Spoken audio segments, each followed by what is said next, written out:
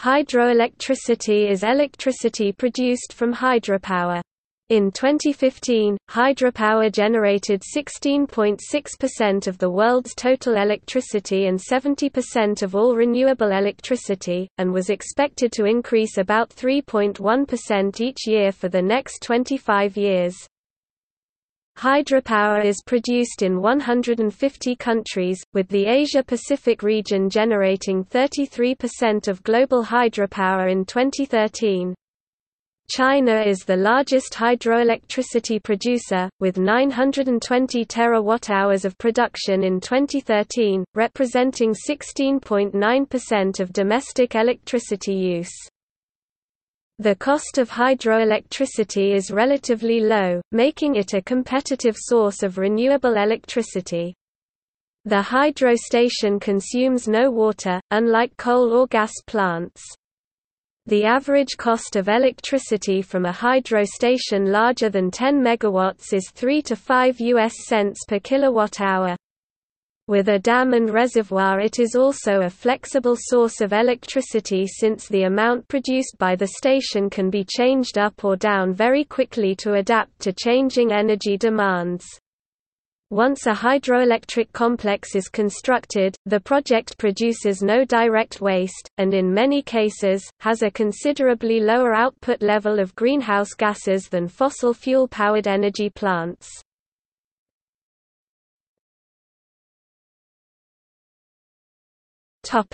History. Hydropower has been used since ancient times to grind flour and perform other tasks. In the mid-1770s, French engineer Bernard Forest de Bellador published Architecture hydraulique, which described vertical and horizontal axis hydraulic machines. By the late 19th century, the electrical generator was developed and could now be coupled with hydraulics. The growing demand for the Industrial Revolution would drive development as well. In 1878, the world's first hydroelectric power scheme was developed at Cragside in Northumberland, England by William Armstrong. It was used to power a single arc lamp in his art gallery. The old Sherlcoff Power Station No. 1 near Niagara Falls in the U.S. side began to produce electricity in 1881. The first Edison hydroelectric power station, the Vulcan Street Plant, began operating September 30, 1882, in Appleton, Wisconsin, with an output of about 12.5 kilowatts. By 1886 there were 45 hydroelectric power stations in the US and Canada. By 1889 there were 200 in the US alone. At the beginning of the 20th century, many small hydroelectric power stations were being constructed by commercial companies in mountains near metropolitan areas.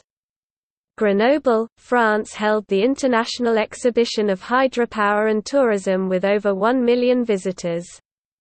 By 1920, as 40% of the power produced in the United States was hydroelectric, the Federal Power Act was enacted into law. The act created the Federal Power Commission to regulate hydroelectric power stations on federal land and water. As the power stations became larger, their associated dams developed additional purposes to include flood control, irrigation and navigation. Federal funding became necessary for large-scale development, and federally owned corporations, such as the Tennessee Valley Authority (1933) and the Bonneville Power Administration (1937), were created. Additionally, the Bureau of Reclamation, which had begun a series of western U.S. irrigation projects in the early 20th century, was now constructing large hydroelectric projects such as the 1928 Hoover Dam. The U.S. Army Corps of Engineers was also involved in hydroelectric development, completing the Bonneville Dam in 1937 and being recognized by the Flood Control Act of 1936 as the premier federal flood control agency. Hydroelectric power stations continued to become larger throughout the 20th century. Hydropower was referred to as white coal for its power and plenty. Hoover Dam's initial 1,345 MW power station was the world's largest hydroelectric power station in 1936. It was eclipsed by the 6,809 MW Grand Coulee Dam in 1942. The Itaipu Dam opened in 1984 in South America as the largest, producing 14,000 megawatts, but was surpassed in 2008 by the Three Gorges Dam in China at 22,500 megawatts. Hydroelectricity would eventually supply some countries, including Norway, Democratic Republic of the Congo, Paraguay and Brazil, with over 85% of their electricity. The United States currently has over 2,000 hydroelectric power stations that supply 6.4% of its total electrical production output, which is 49% of its renewable electricity.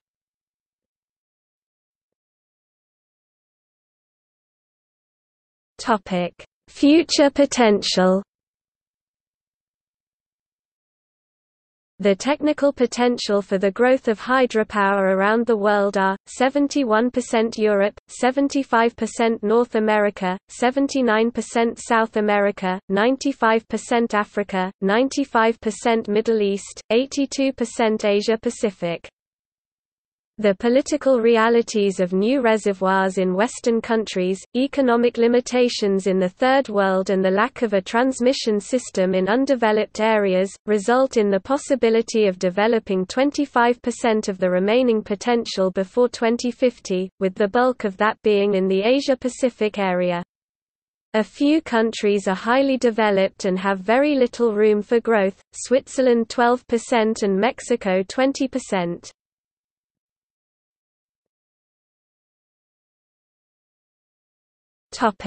Generating methods.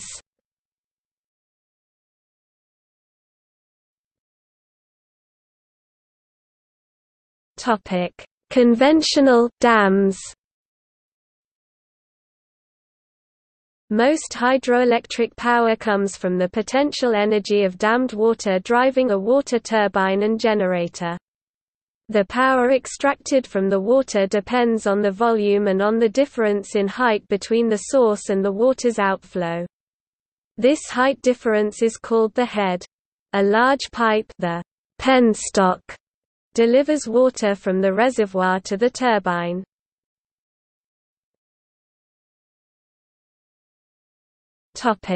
Pumped storage. This method produces electricity to supply high peak demands by moving water between reservoirs at different elevations. At times of low electrical demand, the excess generation capacity is used to pump water into the higher reservoir. When the demand becomes greater, water is released back into the lower reservoir through a turbine. Pumped storage schemes currently provide the most commercially important means of large-scale grid energy storage and improve the daily capacity factor of the generation system.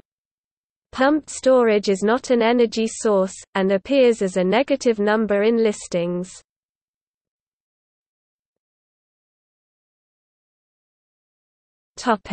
Run-of-the-river. Run-of-the-river hydroelectric stations are those with small or no reservoir capacity, so that only the water coming from upstream is available for generation at that moment, and any oversupply must pass unused. A constant supply of water from a lake or existing reservoir upstream is a significant advantage in choosing sites for run-of-the-river.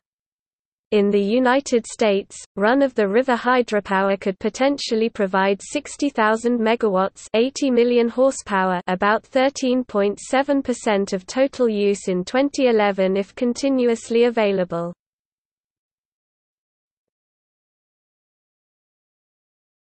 Tide. A tidal power station makes use of the daily rise and fall of ocean water due to tides. Such sources are highly predictable, and if conditions permit construction of reservoirs, can also be dispatchable to generate power during high demand periods. Less common types of hydro schemes use water's kinetic energy or undammed sources such as undershot water wheels. Tidal power is viable in a relatively small number of locations around the world. In Great Britain, there are 8 sites that could be developed, which have the potential to generate 20% of the electricity used in 2012.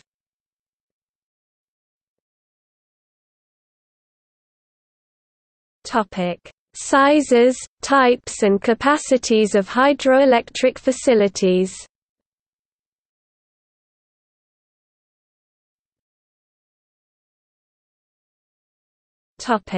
Large facilities. Large-scale hydroelectric power stations are more commonly seen as the largest power-producing facilities in the world, with some hydroelectric facilities capable of generating more than double the installed capacities of the current largest nuclear power stations. Although no official definition exists for the capacity range of large hydroelectric power stations, facilities from over a few hundred megawatts are generally considered large hydroelectric facilities. Currently, only 4 facilities over 10 gigawatts (10,000 megawatts) are in operation worldwide. See table below.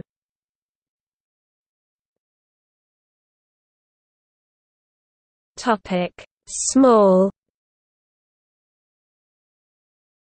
Small hydro is the development of hydroelectric power on a scale serving a small community or industrial plant. The definition of a small hydro project varies, but a generating capacity of up to 10 megawatts (MW) is generally accepted as the upper limit of what can be termed small hydro. This may be stretched to 25 megawatts and 30 megawatts in Canada and the United States. Small-scale hydroelectricity production grew by 29% from 2005 to 2008, raising the total world small hydro capacity to 85 gigawatts. Over 70% of this was in China, 65 gigawatts, followed by Japan, 3.5 gigawatts, the United States, 3 gigawatts, and India, 2 gigawatts. Small hydro stations may be connected to conventional electrical distribution networks as a source of low-cost renewable energy. Alternatively, small hydro projects may be built in isolated areas that would be uneconomic to serve from a network, or in areas where there is no national electrical distribution network. Since small hydro projects usually have minimal reservoirs and civil construction work, they are seen as having a relatively low environmental impact compared to large hydro. This decreased environmental impact depends strongly on the balance between stream flow and power production.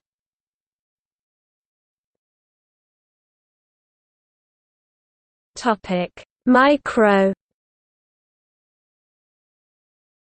Micro-hydro is a term used for hydroelectric power installations that typically produce up to 100 kilowatts of power. These installations can provide power to an isolated home or small community, or are sometimes connected to electric power networks. There are many of these installations around the world, particularly in developing nations, as they can provide an economical source of energy without purchase of fuel. Micro-hydro systems complement photovoltaic solar energy systems because in many areas, water flow, and thus available hydro power, is highest in the winter when solar energy is at a minimum.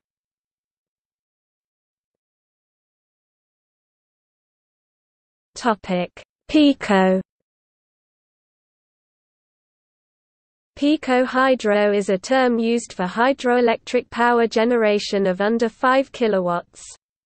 It is useful in small, remote communities that require only a small amount of electricity. For example, to power 1 or 2 fluorescent light bulbs and a TV or radio for a few homes. Even smaller turbines of 200 to 300 W may power a single home in a developing country with a drop of only 1 meter (3 feet). A Pico hydro setup is typically run of the river, meaning that dams are not used, but rather pipes divert some of the flow, drop this down a gradient, and through the turbine before returning it to the stream.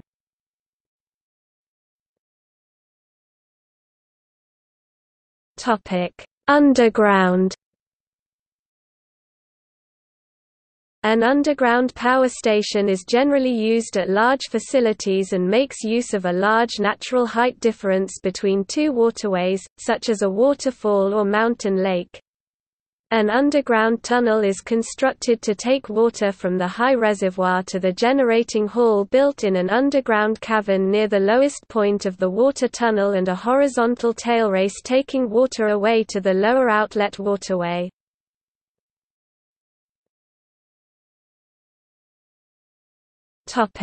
Calculating available power. A simple formula for approximating electric power production at a hydroelectric station is P equals ρ H R G K. Display style P equals ρ H R G K, where P display style P is power in watts. Rho display style rho is the density of water, approximately 1000 kilograms per cubic meter. H display style H is height in meters. R display style R is flow rate in cubic meters per second. G display style G is acceleration due to gravity of 9.8 meters per square second. K display style K is a coefficient of efficiency ranging from 0 to 1. Efficiency is often higher, that is, closer to 1, with larger and more modern turbines. Annual electric energy production depends on the available water supply. In some installations, the water flow rate can vary by a factor of 10 to 1 over the course of a year.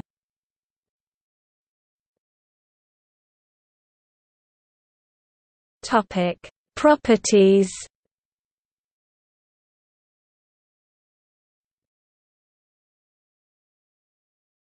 Topic: Advantages.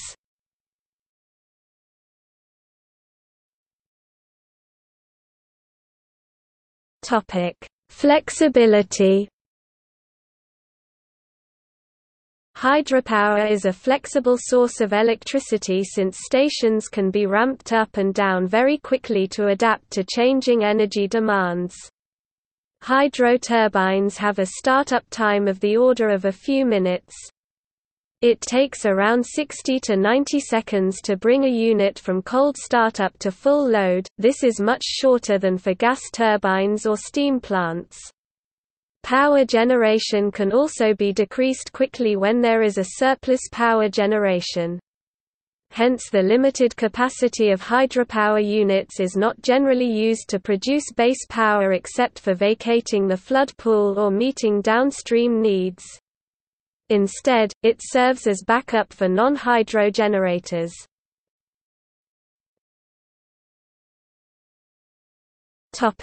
Low-cost, high-value power. The major advantage of conventional hydroelectric dams with reservoirs is their ability to store water at low cost for dispatch later as high-value clean electricity. The average cost of electricity from a hydro station larger than 10 megawatts is 3 to 5 US cents per kilowatt-hour. When used as peak power to meet demand, hydroelectricity has a higher value than base power and a much higher value compared to intermittent energy sources. Hydroelectric stations have long economic lives, with some plants still in service after 50 to 100 years. Operating labor cost is also usually low, as plants are automated and have few personnel on site during normal operation. Where a dam serves multiple purposes, a hydroelectric station may be added with relatively low construction cost, providing a useful revenue stream to offset the costs of dam operation.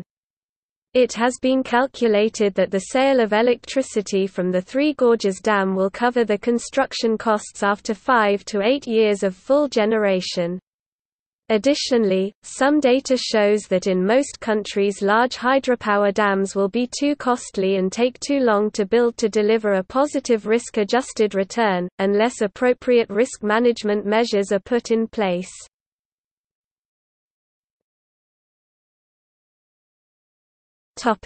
Suitability for industrial applications. While many hydroelectric projects supply public electricity networks, some are created to serve specific industrial enterprises. Dedicated hydroelectric projects are often built to provide the substantial amounts of electricity needed for aluminium electrolytic plants, for example. The Grand Coulee Dam switched to support Alcoa Aluminium in Bellingham, Washington, United States for American World War II airplanes before it was allowed to provide irrigation and power to citizens in addition to aluminium power after the war. In Suriname, the Brokopondo Reservoir was constructed to provide electricity for the Alcoa aluminium industry.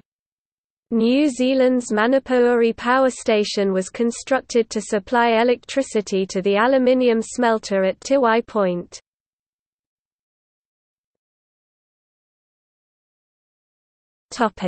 Reduced CO2 emissions. Since hydroelectric dams do not use fuel, power generation does not produce carbon dioxide.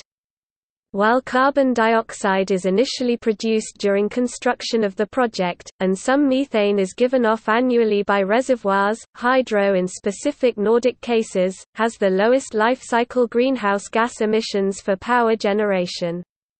Compared to fossil fuels generating an equivalent amount of electricity, hydro displaced 3 billion tons of CO2 emissions in 2011. One measurement of greenhouse gas-related and other externality comparison between energy sources can be found in the Extern project by the Paul Scherrer Institute and the University of Stuttgart, which was funded by the European Commission. According to that study, hydroelectricity in Europe produces the least amount of greenhouse gases and externality of any energy source. Coming in second place was wind, third was nuclear energy, and fourth was solar photovoltaic. The low greenhouse gas impact of hydroelectricity is found especially in temperate climates. The above study was for local energy in Europe. Presumably similar conditions prevail in North America and Northern Asia, which all see a regular, natural freeze-thaw cycle with associated seasonal plant decay and regrowth. Greater greenhouse gas emission impacts are found in the tropical regions because the reservoirs of power stations in tropical regions produce a larger amount of methane than those in temperate areas.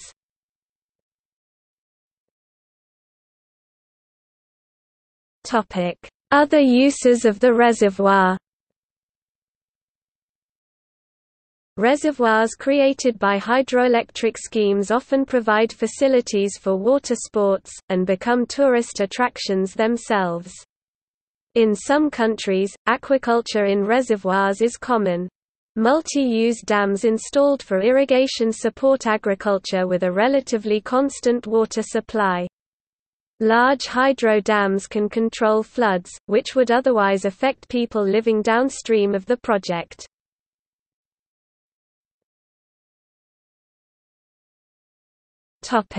Disadvantages.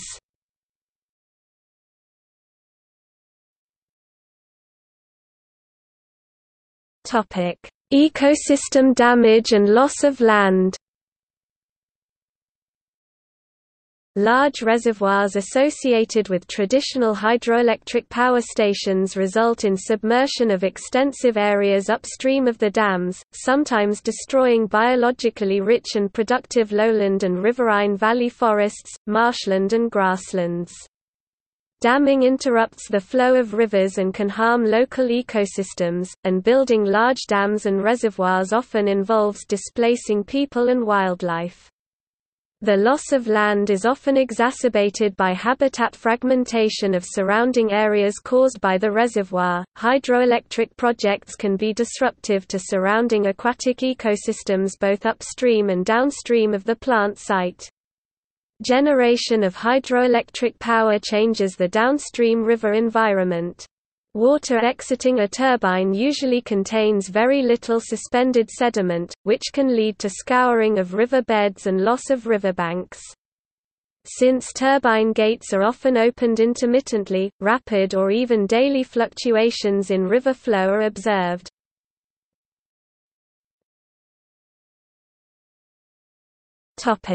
Water loss by evaporation.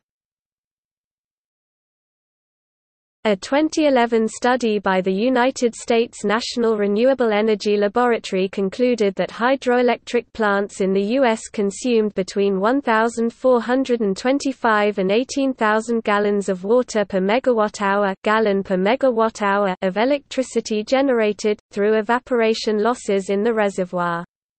The median loss was 4,491 gallons per megawatt-hour, which is higher than the loss for generation technologies that use cooling towers, including concentrating solar power 865 gallons per megawatt-hour for CSP trough, 786 gallons per megawatt-hour for CSP tower, coal 687 gallons per megawatt-hour, nuclear 672 gallons per megawatt-hour, and natural gas 198 gallons per megawatt-hour.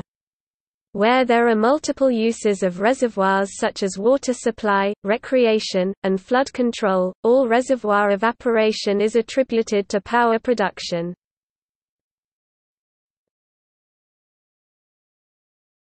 Siltation and flow shortage. When water flows, it has the ability to transport particles heavier than itself downstream. This has a negative effect on dams and subsequently their power stations, particularly those on rivers or within catchment areas with high siltation. Siltation can fill a reservoir and reduce its capacity to control floods, along with causing additional horizontal pressure on the upstream portion of the dam. Eventually, some reservoirs can become full of sediment and useless or overtop during a flood and fail. Changes in the amount of river flow will correlate with the amount of energy produced by a dam. Lower river flows will reduce the amount of live storage in a reservoir, therefore reducing the amount of water that can be used for hydroelectricity. The result of diminished river flow can be power shortages in areas that depend heavily on hydroelectric power. The risk of flow shortage may increase as a result of climate change. One study from the Colorado River in the United States suggests that modest climate changes, such as an increase in temperature in 2 degrees Celsius resulting in a 10% decline in precipitation, might reduce river runoff by up to 40%. Brazil in particular is vulnerable due to its heavy reliance on hydroelectricity, as increasing temperatures, lower water hour and alterations in the rainfall regime, could reduce total energy production by 7% annually by the end of the century.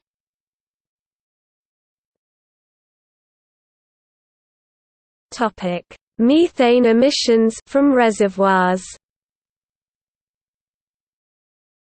Lower positive impacts are found in the tropical regions, as it has been noted that the reservoirs of power plants in tropical regions produce substantial amounts of methane. This is due to plant material in flooded areas decaying in an anaerobic environment, and forming methane, a greenhouse gas. According to the World Commission on Dams report, where the reservoir is large compared to the generating capacity, less than 100 watts per square meter of surface area, and no clearing of the forests in the area was undertaken prior to impoundment of the reservoir, greenhouse gas emissions from the reservoir may be higher than those of a conventional oil-fired thermal generation plant. In boreal reservoirs of Canada and northern Europe, however, greenhouse gas emissions are typically only 2% to 8% of any kind of conventional fossil fuel thermal generation. A new class of underwater logging operation that targets drowned forests can mitigate the effect of forest decay.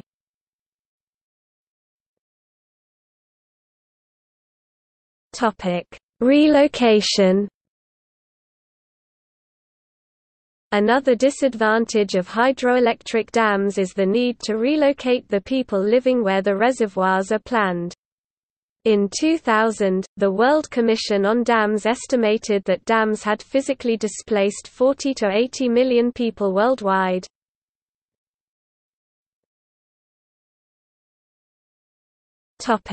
Failure risks. Because large conventional dammed hydro facilities hold back large volumes of water, a failure due to poor construction, natural disasters or sabotage can be catastrophic to downriver settlements and infrastructure. During Typhoon Nina in 1975, Banqiao Dam failed in southern China when more than a year's worth of rain fell within 24 hours. The resulting flood resulted in the deaths of 26,000 people, and another 145,000 from epidemics. Millions were left homeless. The creation of a dam in a geologically inappropriate location may cause disasters such as 1963 disaster at Vajot Dam in Italy, where almost 2,000 people died, the Malpasset Dam failure in Fréjus on the French Riviera Côte d'Azur, southern France, collapsed on December 2, 1959, killing 423 people in the resulting flood. Smaller dams and micro-hydro facilities create less risk, but can form continuing hazards even after being decommissioned. For example, the small earthen embankment Kelly Barnes Dam failed in 1977, 20 years after its power station was decommissioned, causing 39 deaths.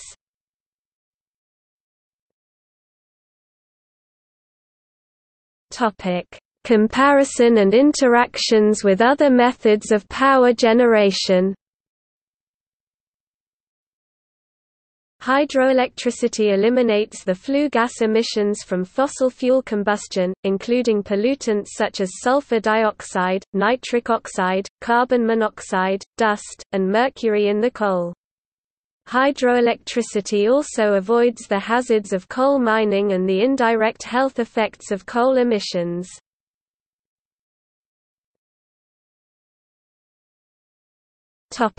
Nuclear power. Compared to nuclear power, hydroelectricity construction requires altering large areas of the environment, while a nuclear power station has a small footprint, and hydro power station failures have caused tens of thousands of more deaths than any nuclear station failure. The creation of Garrison Dam, for example, required Native American land to create Lake Sakakawea, which has a shoreline of 1,320 miles, and caused the inhabitants to sell 94% of their arable land for $7.5 million in 1949. However, nuclear power is relatively inflexible, although nuclear power can reduce its output reasonably quickly. Since the cost of nuclear power is dominated by its high infrastructure costs, the cost per unit energy goes up significantly with low production. Because of this, nuclear power is mostly used for baseload. By way of contrast, hydroelectricity can supply peak power at much lower cost. Hydroelectricity is thus often used to complement nuclear or other sources for load following. Country examples where they are paired in a close to 50-50 share include the electric grid in Switzerland, the electricity sector in Sweden and to a lesser extent, Ukraine and the electricity sector in Finland.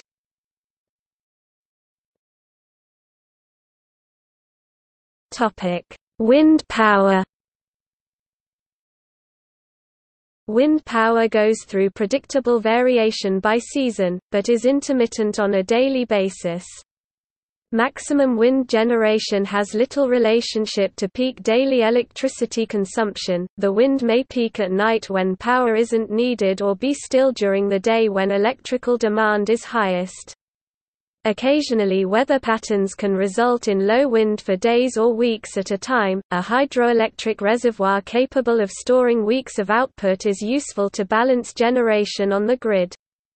Peak wind power can be offset by minimum hydropower and minimum wind can be offset with maximum hydropower. In this way the easily regulated character of hydroelectricity is used to compensate for the intermittent nature of wind power. Conversely, in some cases wind power can be used to spare water for later use in dry seasons. In areas that do not have hydropower, pumped storage serves a similar role, but at a much higher cost and 20% lower efficiency. An example of this is Norway's trading with Sweden, Denmark, the Netherlands and possibly Germany or the UK in the future. Norway is 98% hydropower, while its flatland neighbours are installing wind power.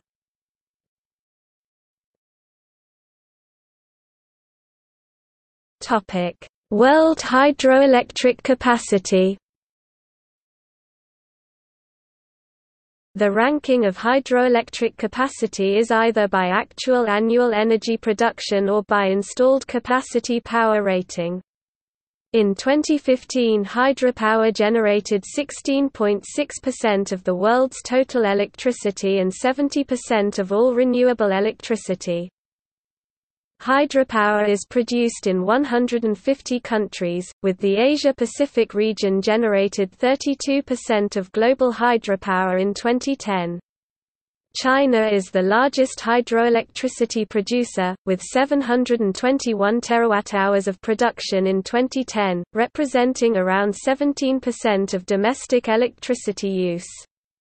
Brazil, Canada, New Zealand, Norway, Paraguay, Austria, Switzerland, and Venezuela have a majority of the internal electric energy production from hydroelectric power. Paraguay produces 100% of its electricity from hydroelectric dams, and exports 90% of its production to Brazil and to Argentina. Norway produces 98 to 99% of its electricity from hydroelectric sources. A hydroelectric station rarely operates at its full power rating over a full year. The ratio between annual average power and installed capacity rating is the capacity factor. The installed capacity is the sum of all generator nameplate power ratings.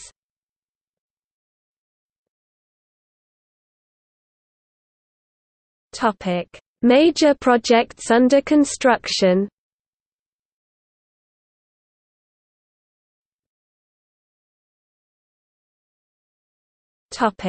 See also: